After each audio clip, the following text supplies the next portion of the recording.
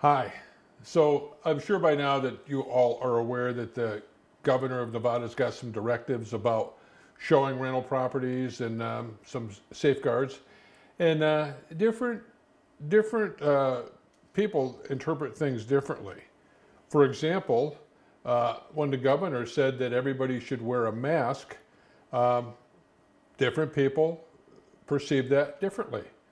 So, Deborah, what was it that you thought the governor meant when he said to wear a mask? When he says wear a mask, I think you should wear a mask. It's just courtesy, and it shows that you're respectful to others. Right. So I was, really curious about, everything that they were saying about the mask, and everybody was saying that they couldn't find a mask. And I found them online, and I could order as many as I wanted to, and it didn't seem to be a shortage. So, let me show you what I found. So I had absolutely no trouble finding a mask online. How about you, Deborah? I found mine online. Yeah. George had a different idea. Yeah. This is his perception of what a mask is. Yeah. I, just looking around, I think that maybe I didn't read the memo completely.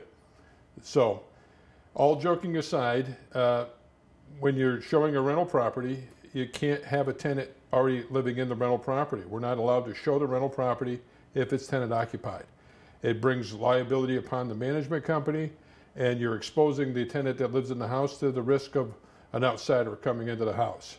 So, wear a mask to prevent other people from getting the COVID, and not like the one I'm wearing, because I'm not protecting my my nose and my mouth at all, and this is providing no protection for anybody other than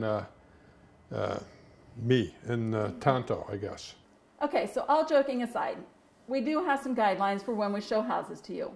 Please wash your hands before you come visit us. We are going to social distance. Right. Don't stand too close to each other.